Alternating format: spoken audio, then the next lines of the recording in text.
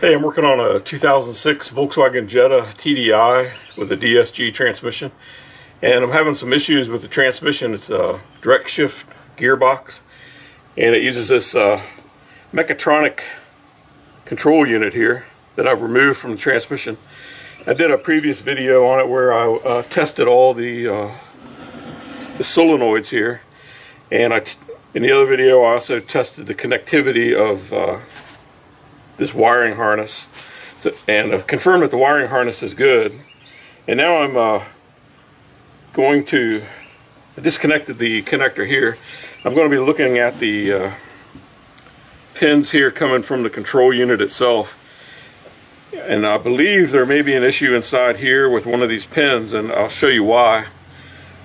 I did a capacitive conductance test on each of these pins, and each one of these pins responds the same way with the test. It's as if you are charging a capacitor when you apply an ohm meter across it.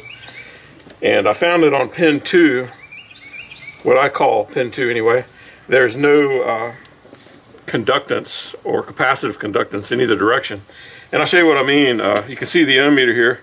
I'll start with pin 1, and I'm just checking it to ground, and I'll show you what I've been doing. So here's pin 1. So you can see it charges up, and then it shows open. Now if I reverse the polarity, continuing to stay on pin 1, you'll see the same thing happen.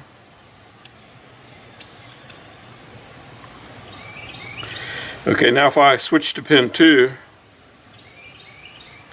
there's no activity in either polarity. But I go to pin 3, same thing. And on every other pin, you can see on every other pin there's that similar capacitive response where it'll charge up and then show it open. And so it leads me to believe that pin 2 has become disconnected from this connector inside onto the control unit. And so what I'm going to do before so I checked all these pins, and they all respond the same except pin 2. And pin 2 is actually a common current return for 3 different solenoids.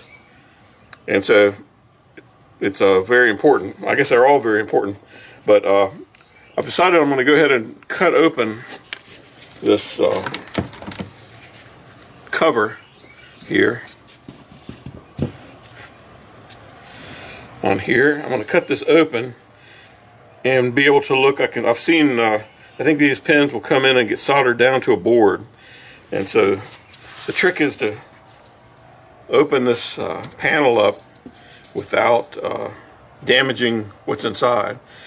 But at this point, you know, it doesn't work now, so I'm not risking a whole lot to open it.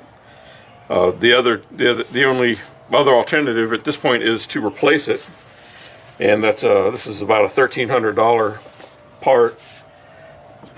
And I'm not sure if I want to do that on that car, but if I can repair it, I'll try that.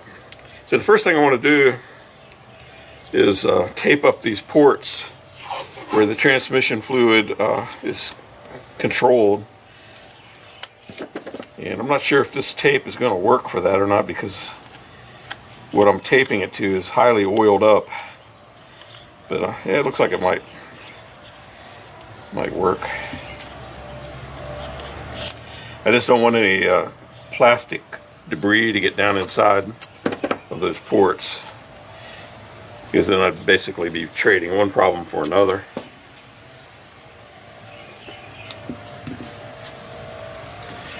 Yeah, it doesn't really want to stick, but I might be able to degrease it with some alcohol or something. I think that's probably a very good idea, because I don't want this coming up. The tape just comes right off. So I'm going to get some degreaser and clean these up as best I can before I start cutting. And what I'm going to choose to cut with first is this little burr bit on my Dremel tool. I'm going to try and cut right along here and just cut this corner, this edge, this high edge up, and pop this thing open. And then I'll use some high temperature silicone if I get to the point where I open it up, find a problem, and want to close it and put it back in the car, that's wishful thinking, but that's my goal. If I can do that, I will use some high temperature silicone to seal it back. But I'm going to go get some degreaser and take care of these parts to tape it up before I proceed any further.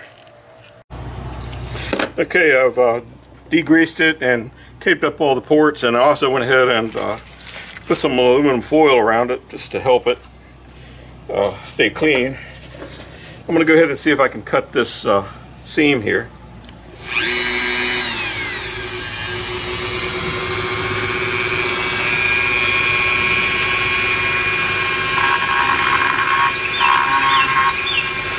Okay, I believe I see all this dust coming off. I'm going to go ahead and get a vacuum cleaner and have a port here to pull this dust away. I think that will help greatly. Because otherwise it's going to be everywhere. But if I can have a vacuum cleaner pulling at it, I think that will be a big help. So I'm going to get that set up now. So I got a vacuum hooked up here running. We'll see if that's going to help cut down on the dust. So I'm actually cutting it deep enough to where I can see oil starting to get pulled up with the vacuum cleaner. So I know I'm breaching the cover here.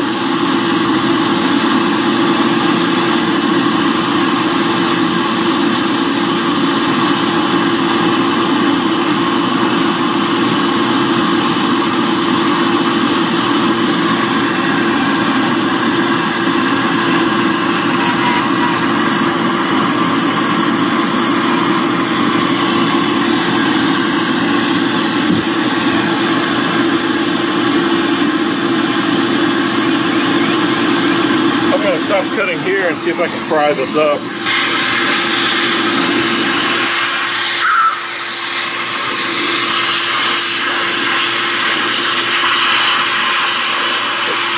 There is oil coming up out of here too. This thing is full of oil.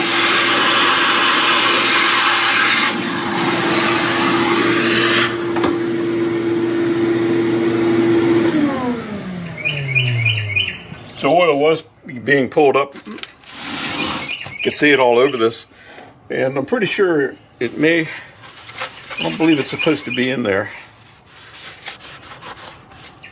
So let's see if I can get this to come up.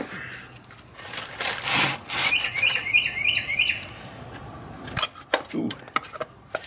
Yep, got it under there. So I'm gonna leave that one in there and try to work it around.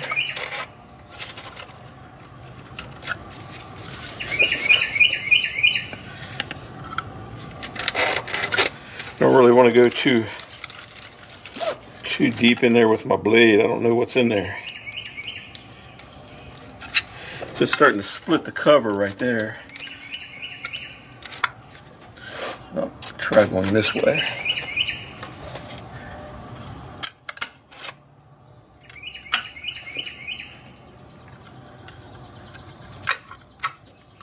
Yeah, there's a lot of oil in there. Ooh, wow. Look at that. So there's all the wiring. I didn't get very close to the wiring. So what I'm interested in is that number 2 wire.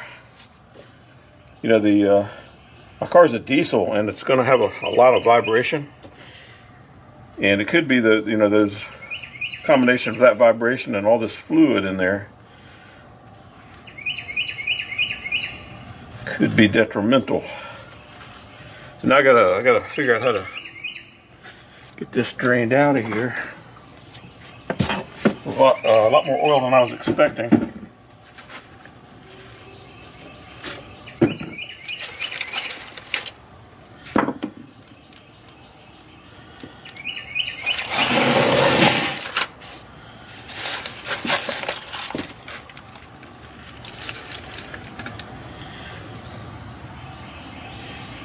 And I'll probably let this drain a good long while before I even work on it.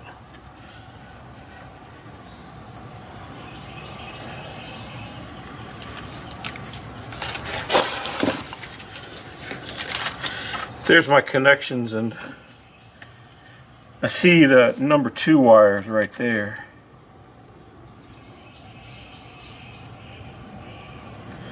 But I'll need to check into that a little. So I have found that this second wire here is disconnected. It's actually disconnected down onto the PC board here. So there's a silicone potting compound here that I'm going to have to carefully work out of the way. I can see the end of the wire there, and it's loose. It's free. So what I need to do is carefully remove this potting compound to try and determine where that wire is to be soldered on that board. And I believe once I can solder that wire back on there, I believe that will repair it.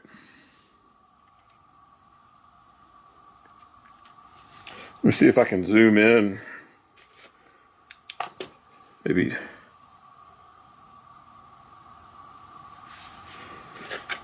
It's the second wire right here.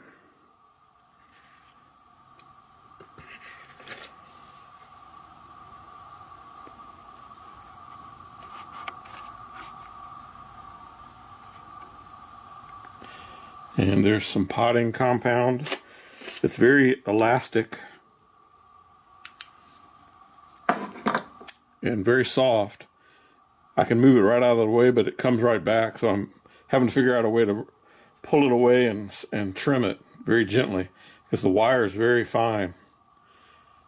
It's almost, to me, it's almost laughable how delicate this is. I can't imagine why they wouldn't have made it a little more robust than this.